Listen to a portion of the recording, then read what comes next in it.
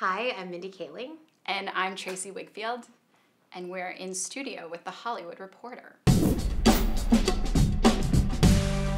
Very exciting, 4 weddings and a funeral. The first thing I wanted to ask you is, what's your most romantic comedy moment in real life? In real life? Romantic comedy real moment life in real life?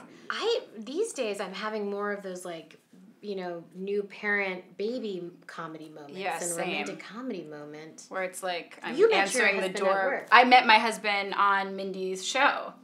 Right. We were both, so that was kind of romantic. I wish you had been foes at the beginning. That I fell know. In love, but you were friends to start. No, unfortunately, he never was like trying to stick it to me or something. And then you I bested him in the office and then in the bedroom. That didn't happen. I was at a wedding once. That a hurricane hit that felt like it was from a movie. It was in Texas and it destroyed the whole thing. We all got alerts on our phone that was like a hurricane's coming, and then it did, and it hit the whole tent, got knocked over, and we had to all hide in the catering house. Felt like something romantic to happen, but it was scary. So it's kind of romantic comedy / horror. Yeah, that's right. There's so many great meet cutes in 4 weddings. Yes. What was your meet cute? Oh, we have a good one. We do have a good meet cute. We have a couple of things. One is, so we were working on the Mindy Project season 1, and then 30 Rock was ending when the fall that we were starting, and we kept hearing about writers over there that might have been good to hire when 30 Rock ended.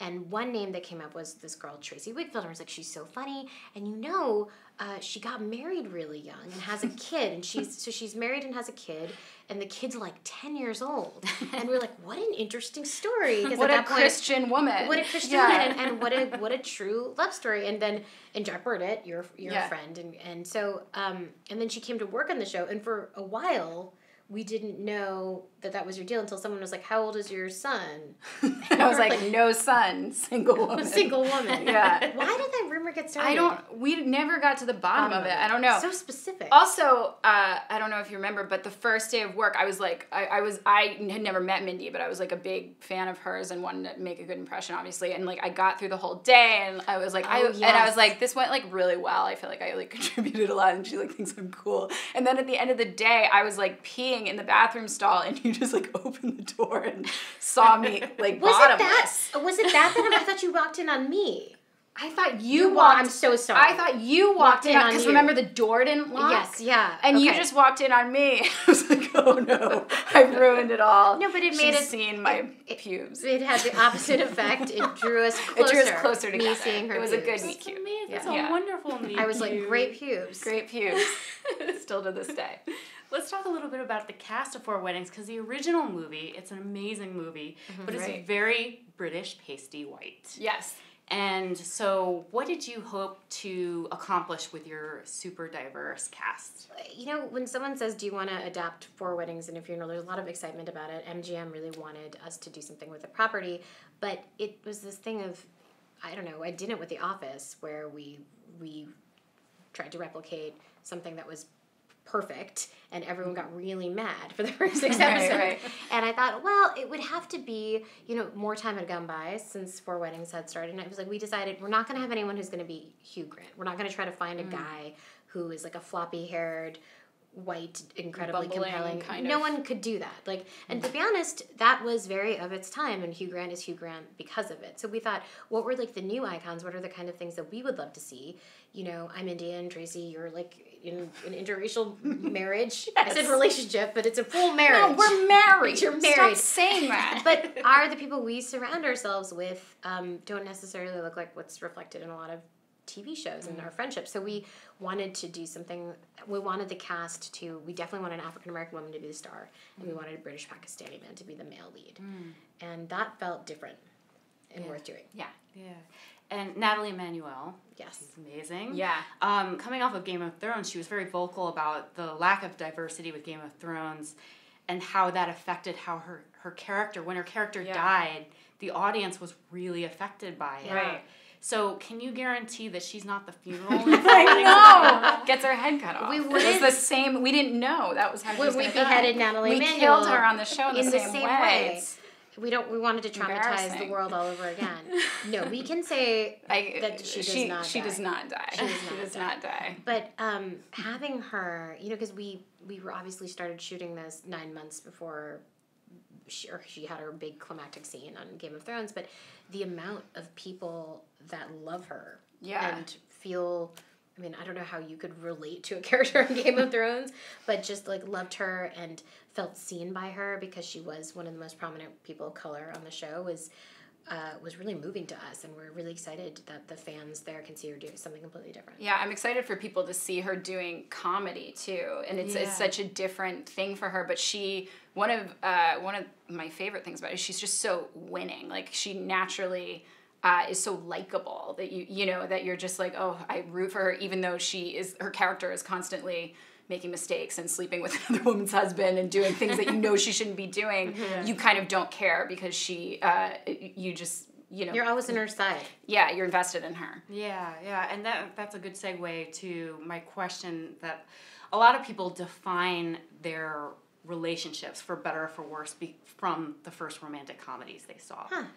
So, for a lot of the young audience, you're on Hulu, it's a streamer, there's going to be a young audience watching the show. What do you hope that they take away from the show? That's such a nice question. Their first romantic comedy.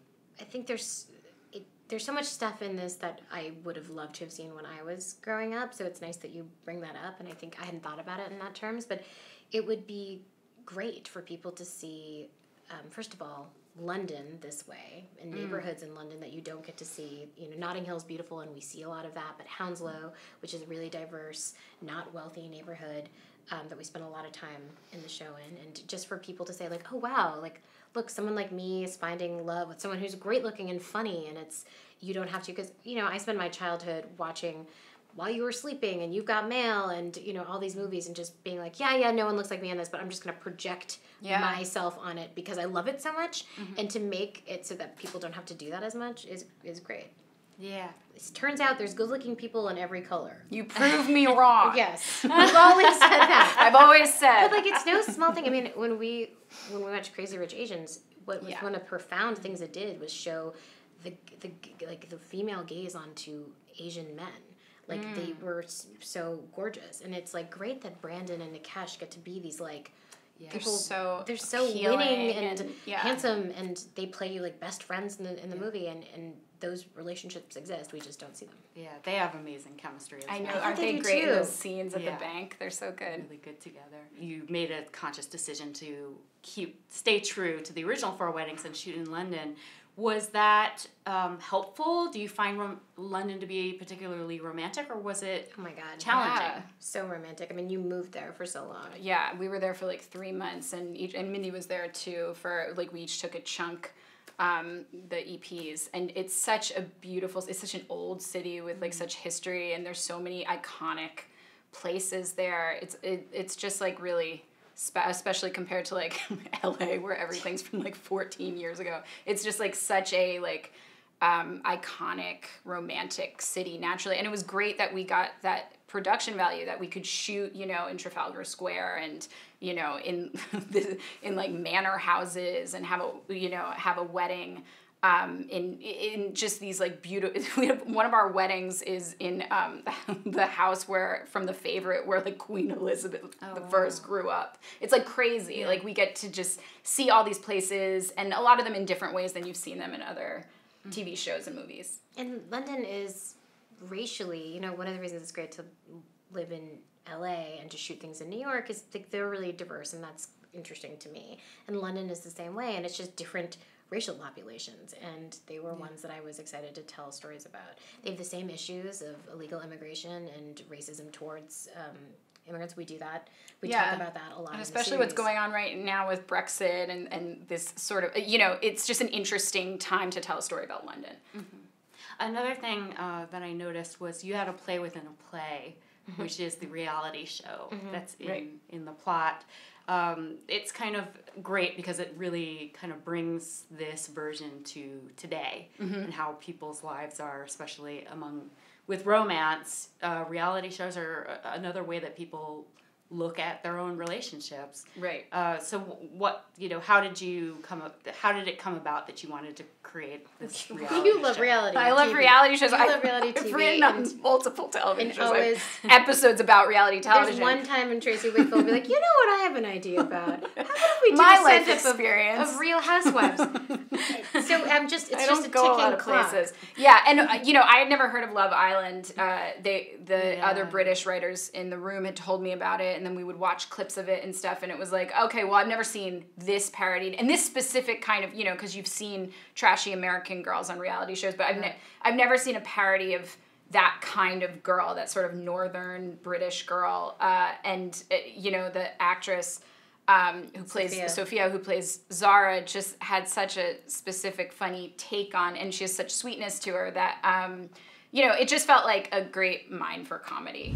Do we really have to go to this party? Your friends don't even like me. What are you talking about? My friends love you. No, they don't. They think I'm trashy and that my boobs are fake, which they are, but your friends don't know that. It was fun shooting that stuff, but just it's kind of fun for us to flex, where we get to be like, okay, now we get to edit and show this Love Island parody. The credits were so funny. They're so funny with the horrible stock shots of of rose people petals and rose petals and stuff. So yeah. That's what's nice about an hour long, is we get to have these ideas and let them breathe. And luckily, Love Island is such a phenomenon that people know what we're parodying now. Yeah. It's amazing, that dichotomy between extremely proper and very trashy. Oh, yes, London is, I know Chris Schleicher, one of our writers, was saying, you always thought London was, the queen and, really fancy, and he's like, London's, trash, too. You watch television, there's just shows where, guys' penises are out at, 8 o'clock on, network television. Yes. It's disgusting, also. And we wanted to show that in our show. Do you each have a favorite quote from a romantic comedy you want to Oh leave my us God. with? Yes, my favorite quote from a romantic comedy is from Bridget Jones' Diary, when Darcy, played by Colin Firth, says to Bridget Jones, played by Renee Zellweger, "I like you just as you are." Oh, that's really nice. I like that. That was my favorite. Do you have one? I don't know. I love Love Actually, and I love and we kind of straight up rip it off in our show. I love in Love Actually when Colin Firth again says to his maid that driving you home is the best part of my day. I always thought was so sweet. And we kind of do a sort of a play on that with two of our characters. Excellent. Colin Firth. Yeah. Way to go, Colin Firth. I know. Getting a lot of Getting it representation. I like him in Tinker Tailor Soldier Spy. Another romantic film. Yeah, the most Very romantic romantic. film of all. Hilarious. Hilarious movie. Mindy Kaling, Tracey Wigfield, thank you so much for being here. 4 Weddings and the Funeral on Hulu. Check it out.